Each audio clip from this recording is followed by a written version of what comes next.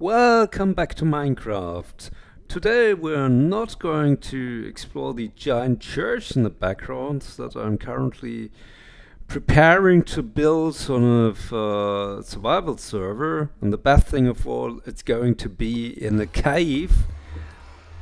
But instead we're doing player traps. Ain't that great? Let's say you're on a public server and people steal all your stuff all the time and you really want to get back to them. Then you got this totally unsuspecting untrapped chest, but as soon as you open it, you fall to your death. And this works of course with floating sand. Now you're gonna say, oh, floating sand, that's something of the past. You can't create floating sand anymore. Yes, you can. Just use these two high flowers, that's large ferns, red roses and peons. You can't use small ferns and just throw them with bone meal. And just place them all over the place, and then place something else on top, like for example gravel or sand or red sand. And then all you need to do is also place the chest. Could even be an ender chest, but why? Just something that causes a block update. And then destroy the flowers, either destroy the flowers themselves or the earth beneath. And then either place too high lava, or I'm using half slabs here, because half slabs will destroy falling gravel. If I use full slabs, the gravel would just land on them and delete the lava below.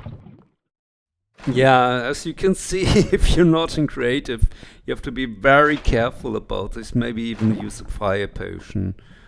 Just cover it up, and you got your trap. You can also use redstone.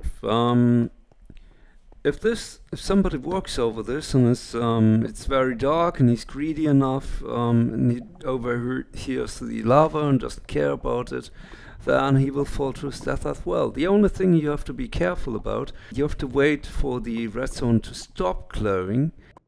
If you destroy the flowers and the redstone goes off like it does now. Yep. Yeah, well actually that was pretty fast. I've waited for over a minute once. Redstone going off causes block update as well, and then the gravel will fall. Yeah, and that's it. Instead of lava you can use of course cacti, or I don't know, squeeze the player to death using pistons and a tripwire. Maybe that's a bit of fun, or let them fall into a huge obsidian cave that's at least 23 deep. Well, have fun killing your co-players. Well, they probably deserve it, so what? See you again next time. Bye.